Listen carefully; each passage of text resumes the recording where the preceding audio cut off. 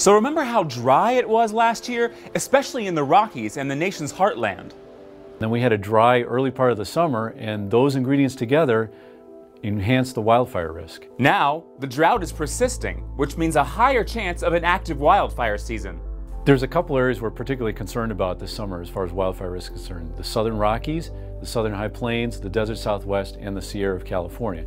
And we're concerned about those because they've had a dry winter and they've had an ongoing drought. In some places they've had a drought going on for over 2 years, almost 3 years in parts of New Mexico.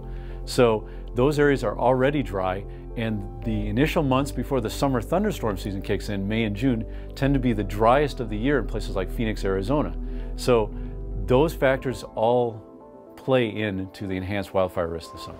Right now on weather.com, we've got a checklist to keep you and your family safe this summer. I'm Matt Sampson.